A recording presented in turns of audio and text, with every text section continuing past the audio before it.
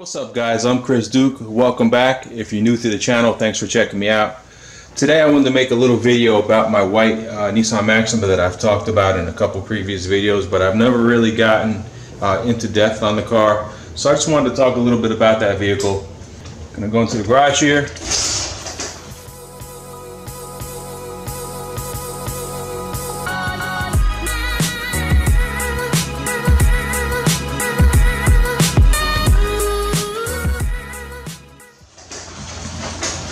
She is. So it's a little tight in here. I got two vehicles in the garage, and then whoever owned this house previous decided to repurpose kitchen cabinets in the garage. I mean, I use them for the time being, but at some point we'll change it out. So it's a little tight on this side. So what I'm going to do is I'm going to push this car out and we'll look at it outside so we can see everything better and get a little more light.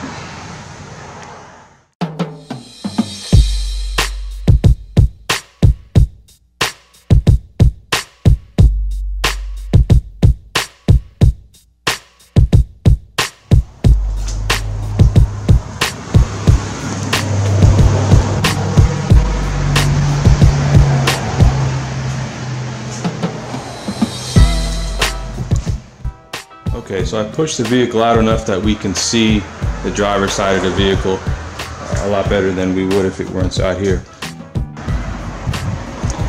This is my 02 Maxima. I've had it since 2014. Got this when I lived in Jersey, so I bought it in New Jersey. And upon doing a little bit of research on the car before and a little more after I got the car, found it was originally a PA car, so from Pennsylvania. Really not going to make too much difference as far as expected conditions, stuff like that, because you know, in the Northeast you're just bound to get issues with salt and everything else, and you know, the salt they put on the road for the snow, that just destroys vehicles. And this car unfortunately did have some issues related to that, but before I even get into that, let me go back a little further. When I got the vehicle, this rear right door had a dent in it right about here,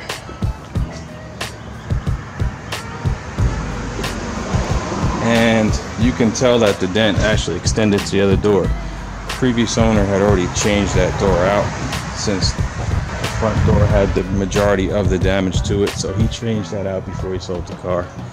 And he got that door off a 2000 Maxima. Now the 2000 Maximas, the white for the 2000 Maximas was like a brighter white, and you can actually see because I reused the door handle, it's a whiter white than the rest.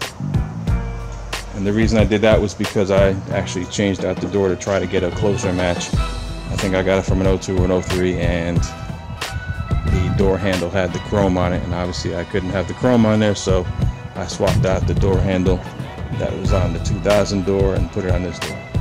And then the rear door I got off again some other 02 or 03 and swapped that on there, and that resolved the dent issue I had there.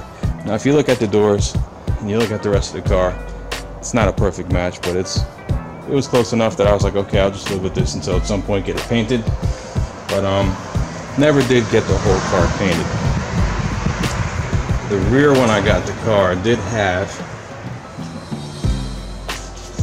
some damage right down in here, which it's got a little bit of damage again because I backed into some guy with a gigantic tow hook on the back of his pickup truck, and I tapped into it and didn't really even hit it that hard, but you know, it caused me some issues. So at any rate, before that happened, I had this all painted and looking nice. Going back to these dents on the doors, what I understand from the previous owner was the car was parked in a lot filled with snow.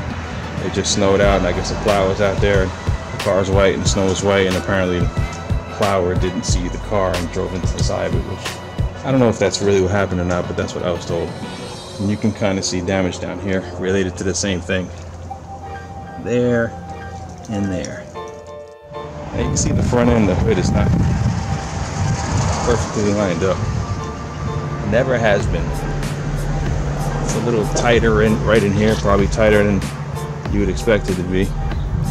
And you go on this side, you can see that the hood over here is is impinging on the front bumper cover right here, and I've never really been able to correct that. Not that I've taken a whole lot of effort, but I tried to loosen up the hood and kind of adjust it a little bit. It got a little bit better. It's not quite as bad as it was, but it was never perfect. And we come to this. This has only been like this for the past, I don't know, couple months, I guess. The car was at my buddy's house, and he was moving some stuff around and shifting things in and out of his garage and trying to do some cleaning up, stuff like that. The Maxima was temporarily sitting in front of his driveway, and he's got the Red Nova, which actually I showed in the last video, so if you haven't seen that, check it out. 74 Red Nova. So that Red Nova was in the garage. He pulled it out and then he chalked it up with some wood. Nova rolled over that wood and into the side of the car. So at that point I was just like, man, I'm just gonna get a clean Maxima and start over. Now, not that this car is a total loss or anything like that, but you know, this is pretty significant. I'm sure somebody could pull that out and it would be fine, but this has always been like that since I've owned the car, as far as this piece kind of hanging off. I've tried to JB weld it on a couple times. I mean, other than that, it's not the worst car in the world. I mean, it's got its issues. So that's why the engine and trans from this car are going into the White Maxima. This car does not have the stock engine, so I'll go into that in a second. Another major issue that we discovered not too long after I got this car, and unfortunately we didn't see it when I was inspecting the car before buying it. How well I'm gonna be able to see it in here? Well, I can't really get under there with this camera. This camera's not that small, but I have some photos and I'll bring them up in the video here of what it looked like. But the whole radiator support was just done. They cut out all the cancer. They found a nice piece of metal that was pretty much perfect and welded it in there, and that was the solution for that. So let's talk about what I've done to this car since I've owned it. Aside from all that repair stuff I was just talking about. This will start from the inside. Changed the head unit. I mean, the head unit now is a little older, but definitely better than the stock unit. So I had a nice touchscreen unit put in, a Pioneer, pretty decent.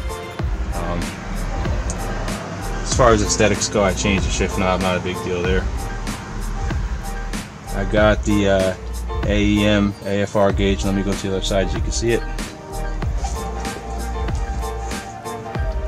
So I put in the air-fuel ratio gauge, and after I had some of the upgrades done that was recommended to me by the guy that did all the work, that's Darren at Nis Foreman's out of North Carolina. Awesome shop. Replaced the floor mats not too long ago with some dark gray ones. The light gray ones just kept getting dirty so quickly, so I just went with dark gray. And then down here I have the pedal covers for a 350Z, and also the dead pedals out of a 350Z. Well, let's take a look under the hood real quick.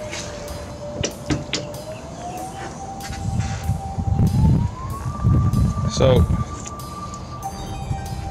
yeah, as you can see, I have the battery disconnected right now, but this engine is out of a 2007 Altima. So this is the HR version of the motor. Quite a lot of work done. And here are some of the specs on the vehicle right now. I'll bring them up on the screen. So as you can see, this vehicle has quite a bit done to it already, and there's some more stuff that Nis Foreman's is going to do to it once it's all swapped over into the black engine and things are running. So you've got a 4-inch intake that's going to be changed out soon to a different intake. He's got a revised intake for the new setup that I'm going to be running, and we've got GTR injectors in here, and we've got OBX headers and an OBX exhaust, which, while better than stock, is not really the best, and I've got a solution for that in store as well that I'll get into in a video really soon. Other than that, I've got these Megan Racing coilovers, which I've had in pretty much almost the entire time I had the car. Cosmetically, I've got the C-Mod grill. Not the best quality construction grill in the world, but it looks a million times better to me than the stock grill. We've got the 2000 to 2001 black tail lights because the clear tail lights that come with this car are just hideous. They had to go real quick, so they're gone. These are 6th gen Maxima brakes all around. Now, that doesn't mean anything for the rear because the 6th gen had the same rear brakes as the 5.5 gen anyway. But just to make it complete and clean, I got the whole set. And I got them powder coated red. You can see over here, actually, while I'm over here, see the rust bubbling up there. So I had all this rust work done. He fixed these arches on both sides. They're rusted out. Something pretty common with these Maximas, especially if you live in certain areas of the country. So some of that rust, as you can see, though, started to come back. And this was done, obviously, on both sides. Pretty much the same deal.